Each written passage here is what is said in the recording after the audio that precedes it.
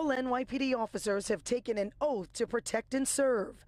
But now the department is looking into whether or not 2 of its members have taken a different oath, a pledge of loyalty to the far-right extremist group, the Oath Keepers. The very same group accused of being a part of the insurrection, storming the nation's capital earlier this year. We need a full investigation, and there will be a full investigation, to find out exactly if any officers are involved, how are they involved, what did they do, what did they say.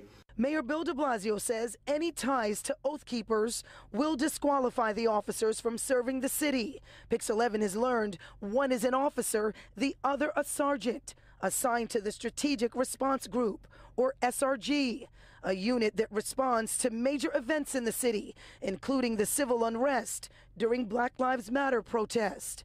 Civil rights leader Kirsten Foy. This man who was put in charge and given a position of leadership in response to protest is himself an oath keeper who denounced and does not believe in racial equity. And so there must be a reckoning within the NYPD. Oath Keepers was founded in 2009. Over the years, its members branched off, changing views, and is now more radical. Organizations that are trying to destroy our democratic freedoms, undermine our nation, undermine our people.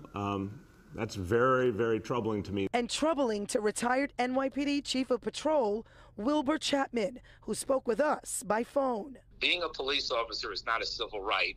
It's a privilege and an honor, and it comes with the responsibility of protecting all of those in the city and being colorblind. Any police officer supporting any controversial group does not sit well with New Yorkers. That would be very concerning. As long as they're fairly investigated, if it comes up that it's true that they were actually there and participated in an insurrection, then they should be removed. Again, the mayor says he will conduct a full investigation. In the meantime, the NYPD said in a statement the incident is under internal review.